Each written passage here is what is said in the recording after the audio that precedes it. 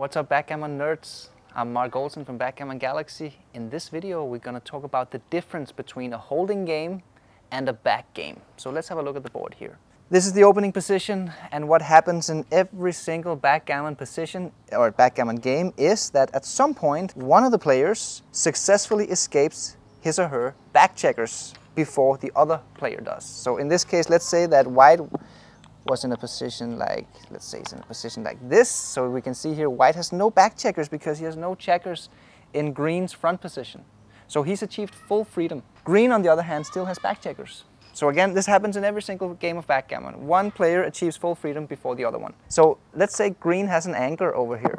He has an anchor here on the 22 point, let's say. And maybe he's also built a little bit of prime over here, something like this. This would be a holding game position. We call it a holding game because green is holding on to his anchor and holding white here and trying to turn the game around by hitting a turnaround shot. We can see that green has no prime value because there are no back checkers to be primed. He has no blitz value because there are no back checkers to be blitzed. He's left with contact value. He can still win the game. He's still in it. You know, it's even a take. If white doubles this position, it's actually an easy take for green because he's still in the game.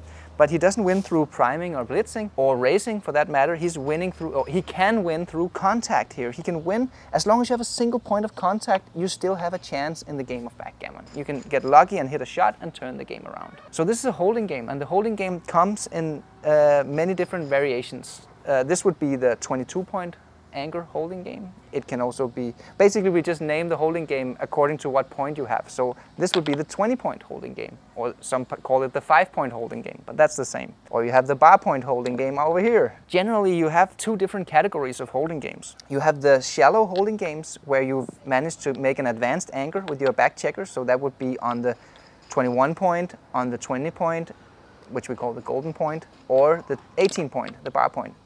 Those are the shallow holding games. They're typically the stronger ones because here you still have an opportunity to race as well. If you get lucky and roll a double 5, you might catch up in the race.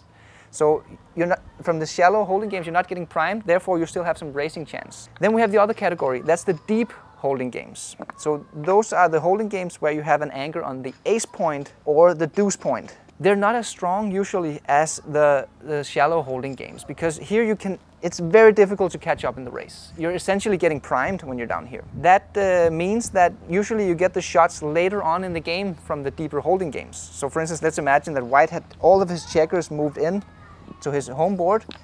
Now you prefer to have a deep holding game rather than a shallow one because now we're late in the game, late in the Baron phase. So here it's better to have a deep one because you still have a chance to hit. If you have a shallow anchor here, and let's say the position is something like this, you don't have much contact value. It's rather easy for white to just clear the last points here in front of the anchor. Okay, good. So that was the holding games. We had the deep ones, we had the shallow ones. Oh yeah, by the way, then we have the hybrid between a deep and a shallow holding game. That's the 22 point holding game. It's neither a deep nor a shallow. It's something in between. It has a little bit of both worlds. You can still get lucky and catch up in the race from the 22 point, but you're also kind of getting primed because it's a little bit deep. So that's just something in between. Okay, let's have a look at the back games. So a back game is essentially the same type of position as a holding game. It's also a contact position. But the difference between a holding game and a back game is that you have two anchors made in a back game. So here we go. So a back game is essentially a holding game with two anchors. That's what a back game is. And again, just like the holding game, the back game comes in different categories. We have the shallow back games. Those are the back games where you have the 5 point as one of the two anchors. So the shallow back games, that would be, for instance, the 5-4 back game, the 5-3, the 5-2, or the 5-1. Those would be shallow back games. The shallow back games, they often play out as a holding game because right now you have a back game, but later on you might just run with one of your checkers and you still have a holding game with some extra contact, or you might run with both and then you have a holding game. This means that in a shallow back game, you don't crunch as often, so it's more robust in terms of timing. But it's also not quite as strong in terms of generating shots.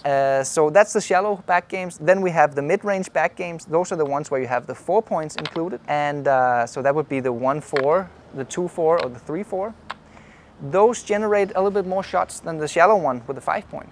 but it's a little bit more risky now because you're getting primed, so you might end up crunching your front position, which is the worst thing that can happen. Shallow back games, mid-range back games, and then you have the deep back games, the final category in this video, and those are the back games where it's essentially the 1-3, the 2-3, or the 1-2 back game. Those are the deep back games. And the deep back games, if you have good timing, which we're going to talk about in another video, those are actually the strongest back games. But the deep back games, they generate the shots quite late. So you better time your front position well, have a nice prime, and then when you get a shot, it's usually a double shot. And then you can hit your opponent with the turnaround shot, and hopefully you have a 6 prime by then and win the game that way. The deep back games, however, are risky because, as you can see, you're really getting primed here with the 4 checkers deep. So if you don't have proper timing here, you're going to crunch your front position, you're going to collapse, and then basically you're going to lose a gammon or even a backgammon. Yeah, so that's the difference between a holding game and a back game. And we had some different categories of each type as well. See you guys next video. Hope you enjoyed this video. Take care. Bye. Thanks for watching this video. Did you smash that like button? Remember to subscribe and click on the notification bell to not miss out on future videos. Follow us on Facebook and Instagram, and my personal Instagram, markolsen10. And see you in the next video. Backgammongalaxy.com